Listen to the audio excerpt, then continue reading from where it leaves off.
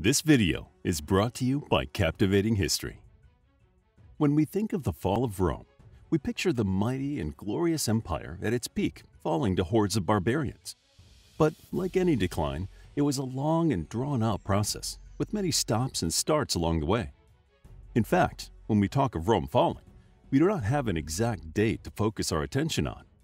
A key date, at least from a symbolic viewpoint, is 476 AD. In that year, Odoacer deposed the last emperor of Western Rome, a so-called barbarian general. This is a good place to end the story, since there would never again be a Roman emperor in Rome. However, that was not really the end of the empire. Well before the city of Rome was conquered, the empire had split into two. For years, the empire had been racked by civil wars, rebellions, and all sorts of strife. The events of the 3rd century in Roman history are often named the crisis of the 3rd century. Empires kept rising and facing violent death, and out-of-control inflation caused a severe fiscal crisis.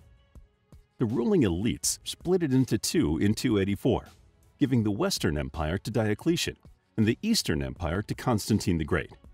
Constantinople and the Eastern Empire outlived the Western Roman Empire by almost 1,000 years.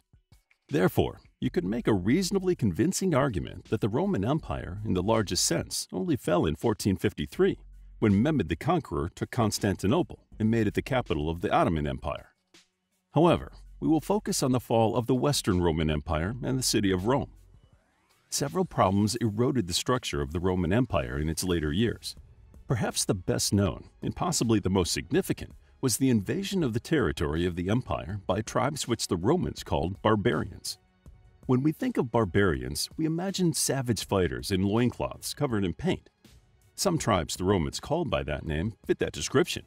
However, in this context, the word means someone who speaks a foreign language. The Greeks used it to describe people who didn't speak their language, and therefore the word sounded like gibberish to them. The main groups of barbarians which troubled the Western Roman Empire were Germanic tribes. The Romans had fought against tribes in that region for generations to expand their border north and eastward. However, after a devastating loss in the Battle of Teutoburg Forest, the great Emperor Augustus determined that it was time to stop trying to expand and create a border between Rome and the barbarians centering on the Rhine, the area's major river. Over time, the groups began to pass through that frontier and settle on Roman territory. Sometimes they did so against the wishes of the imperial government, and other times with its blessing. We may wonder why the Romans could not keep the barbarian tribes out, considering all of their might. However, it was not that simple. We think of borders as a point where one country begins and another ends, but that is not how the Roman Empire, or any other imperial structure at that time, was built. Instead, the tribes and political systems had been around the border area for generations. Most of their leaders were client kings who paid tribute to Rome regularly and were considered friends of Rome. What changed is not so much that they entered the territory, but rather that emperor had lost control over them. So the critical question is, why did Rome lose control over those tribes? There were powers at play beyond those of even the mightiest emperor, such as the Earth's climate. Climate change had begun to push several groups away from the steppes of Central Asia eastward, most notably a nomadic group called the Huns. The barbarians began to move farther inland into the empire at a time known as the Great Migration. The Huns' movement towards Eastern Europe terrorized the locals, forcing many to migrate into the Roman Empire. There were just too many people for the Romans to stop. To make matters more complex, some of these tribes had been allies of Rome and were only asking for a safe place to call home. In some cases, the emperors felt obliged to help. Besides, the empire was in no shape to deal with a new crisis, as it had run into some severe economic trouble. Rome had overextended and was spending far too much money on military campaigns and the administration of rebellious provinces.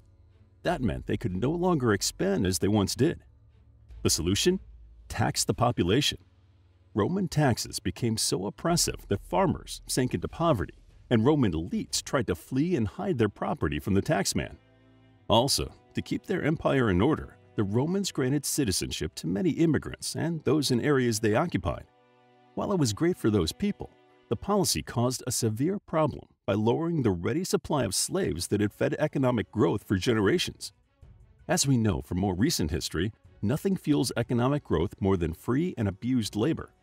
However, with this policy, Rome could not expand and could not subjugate the people it had conquered because they were citizens. Therefore, it began to experience a serious labor shortage. This problem was compounded by the barbarian tribes running rampant in the former territories of the empire. In 428, a tribe called the Vandals, originally from southern Poland, took over the North African provinces. This was a significant blow to the economy and structure of the empire. To make matters worse, they adopted piracy and began to prey on the Roman trade routes in the Mediterranean. As more and more tribes made their homes within the empire, the centralized authority of Rome had more difficulty collecting taxes and fighting them off. Instead, some of these tribes ruled large areas, taxing them themselves.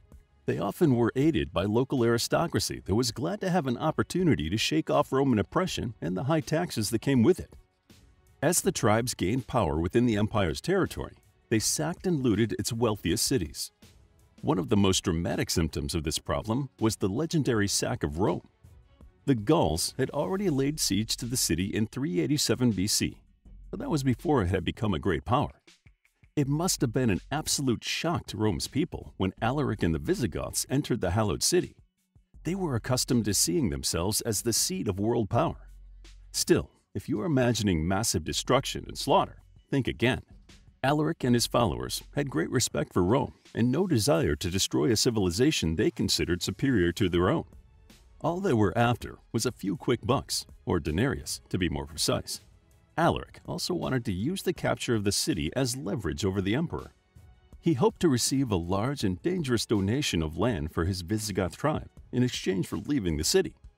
The barbarians left Rome and allowed power to resume, but it was a wake-up call to the diminishing capabilities of the once mighty empire.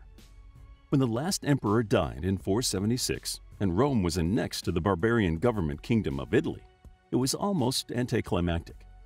Rome had been a miserable rump state for quite some time by then. The city of Rome had fallen, and the empire it had sustained was gone. But the concept of the Roman Empire endured. It did so in several forms.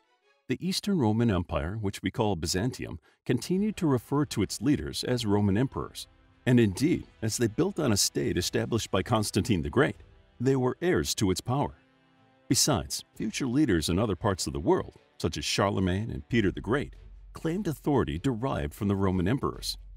The church in Rome grew in stature over the years and continued to claim much of its prestige and influence of the empire that once governed the city.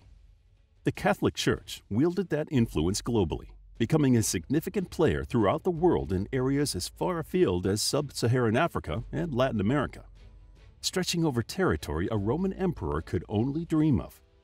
And when we think of the influence the Roman Republic had on future regimes, such as the United States, which named its Senate after the institution of the era, we can say that in a genuine sense, Rome never fell. To learn more about the history of Rome, check out our book, A Captivating Guide to Roman History, starting from the legend of Romulus and Remus through the Roman Republic, Byzantium, medieval period, and Renaissance to modern history. It's available as an ebook, paperback, and audiobook. Also, grab your free Mythology Bundle ebook for free while still available. All links are in the description. If you enjoyed the video, please hit the like button and subscribe for more videos like this.